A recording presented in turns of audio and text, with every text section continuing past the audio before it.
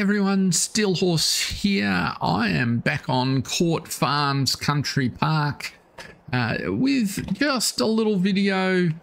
I've been listening to Discord and or reading Discord and listening to a few people sort of in forums and the like, and whilst there was some good interest and it seemed to help a few folks what we did with gates, a couple of things seem to come up with some regularity. One is the ability to modify the main farm, which is where we are here on Court Farms, and I'm not going to go into the reasons why this farm is laid out why it is. That's up to the map maker, and I think quite frankly he's done a terrific overall job. However, I do understand that if you don't want to run horses, then having this horse paddock in the middle of proceedings can be a bit annoying. Similarly, sheep over the back there. So if we jump into the tool, we'll see that we can't actually get rid of the horse paddock. And similarly, we can select the sheep pasture, but we can't actually get rid of it. So what I'm going to just do a couple of things is we're going to jump out and I'll show you without editing the map how to remove the sheep pasture and the horse pasture very quickly and easily, and also we'll come back and just run through a couple of things because there's a few myths that map object hider doesn't work on this map, and whilst it doesn't work consistently, it absolutely works in ways that could be useful if there's a few little things annoying you. So I'm going to cover those, but first and foremost, let's jump out and remove these pastures. The place you need to go is to your save games, and you'll generally find those wherever if you've got a standard installation, your documents directory is. In My Games, there'll be a directory for Farming Simulator 22, and in there you'll see the 20 standard directories, which is where each of your save games is stored. So provided you've opened a new save or a save game, which is the one you want to work with, in this case I'm using save game 20, then if you have a look at save game 20, these are all the files that FarmSim needs to restore you to the point that you last left. And in this particular case, the file we need is the placeables file in here. So what I'm going to suggest you do, just to make sure you can come back to this point if you make a mistake or you want to restore things, is just make a copy of the placeables.xml in your save game. So you can copy that and just paste it onto your desktop, and that'll be there just in case. And what we're going to do is open this placeables.xml with Notepad++, and you'll see a whole bunch of stuff, which if you're not familiar with it could be quite confusing. You're going to scroll down and you'll start to see some references to things here. From about line 43, you'll see some references to the animal facilities. Now, in particular, the one we want is this second one, which is the horse barn small, ID number 13, on line 62 in this file.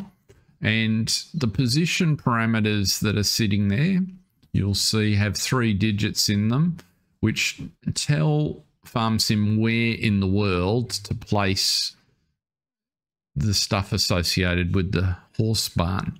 Now, in this particular case, we want to just hide it so that we don't mess up anything else with the map. And the easiest way to hide it is just to put it underground. So in this case, I'm going to change the second parameter in that position, which is the Y axis, if that means anything to you.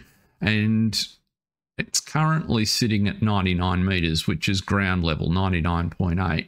We're just going to subtract 50 from there and move it down to 49 meters, which will put it underground. Right underneath it, we've got the sheep barn, which you'll see has a very similar set of coordinates because it's quite nearby, and we're going to just drop that one to 47. They are the only two changes we need to make here. Don't delete anything. Don't worry about it. And so now, if we save that file, we don't have to move anything. We don't have to zip anything. We can jump straight back out and get into our game. And we open up the save game that we were just working on. And what we find, if we come back in, and we'll see here, it's easier to see from this view, but it looks like the pasture's still there, and I'll talk about that in a minute, but the troughs that were associated and triggers that were associated with the horse pasture are now gone. Similarly, over in the sheep pasture, the same thing. Now you say, well, thanks for that, Steel, but that's not much chop. I've still got this darn fence in the middle, and as we noticed, I can't delete that fence. Well, this is where the mod map object hider comes in, and it's available on the mod hub. Very useful. It's PC only mod, but in this situation it's very useful. And what I can tell you from a little bit of experience and a shortcut is that if you select that fence post just to the right of the gate and hide it, lo and behold, all of the fence associated with the horse pasture disappears. Now, it's not a perfect solution, but it, as I think you'd have to agree, is very quick and easy. If I do the same thing again on the gate, unfortunately, all I can hide are the gate posts at either end. Now, if you're not familiar with Map Object Hider and you don't understand how I've been doing that, the mod itself is very simple. When it loads in, it puts a couple of keybinds in. In my case, I've changed them to suit me. So Map Objects Hider, you'll find it referred to here. If you're not sure what keystrokes to use, I use these ones. So Alt-H to hide an object. Control-Alt-H will allow me to hide just the collision for the object, and left shift and H will open a panel I'll show you in a minute. So very easy to use, and as you can see, we got rid of the fence. If we come over here to the sheep pasture, you say, well, I wouldn't mind access to that sheep pasture as well. So let's just select the fence just here at the end of the barn. And lo and behold, that fence is gone as well. We can do the same trick on the posts.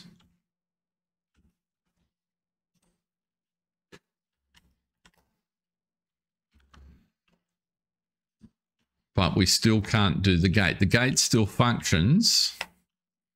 And that might be useful to you in a way that I'll describe in a minute. But as you can see, in terms of being able to turn this area maybe into a workable grass field and put it to some other use, it's now quite straightforward. Map Object Hider also works on trees with one difference. When I do Alt-H here, it gives me the option to remove this tree rather than just hide it. So that's Object Hider and hiding the fence. If I decided all of a sudden, actually, you know what? I've changed my mind. somewhere down the track, I've got my farm going and I want to do the horses again. Well, the horse pasture's still there. It's underground. You would just need to raise it up to ground level by reversing the process. Similarly with map object hider, if I do a Control Alt and H, oops, sorry, Shift and H. So in my case, Shift and H was the keystroke. I get a list of all the objects that I've hidden. And if I click on something in the list, it takes me to a picture that helps remind me what it was. So in this particular case, there were 2 posts for the gate and there was the fence itself. So if I wanted to restore the fence, there we go. It's back. Now I haven't restored the posts, obviously, but it's exactly the same process. Shift and H and select the post that I want to restore. Select the post that I want to restore. And there we go. Back to normal. I've still left the one down the end for the sheep pasture off.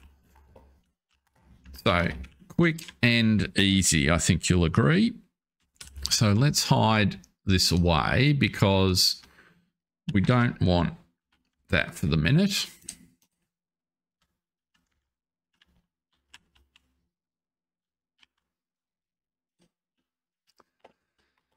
I'd say, well, okay, it's a bit annoying that I can't get rid of this gate.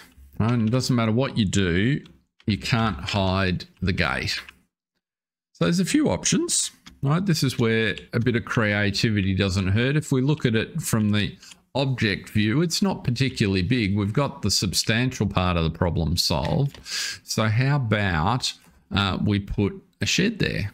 So we could, for instance, in this particular part of the farm, it wouldn't be a terrible idea to pop one of the bale storage sheds. And if we zoom in just a little bit and change the angle, you can see that you can position the gate, and now we could put this bale storage facility right there on the ground like so.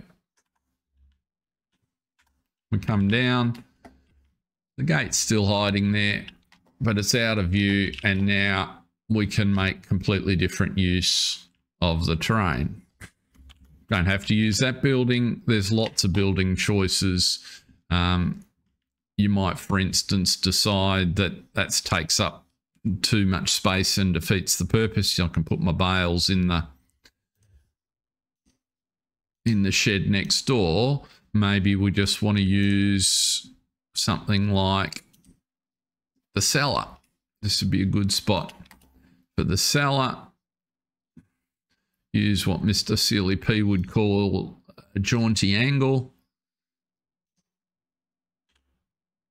And we can pop him down there like so.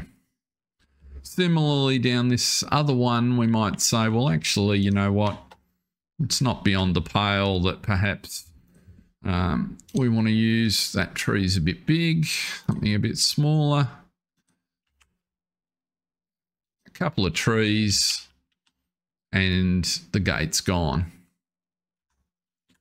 So, as you can see, there's lots of ways to get access to this land and use it. And we really have moved everything down below. So if I now want to plough, create a field here, it's as simple as ploughing the land and away I go.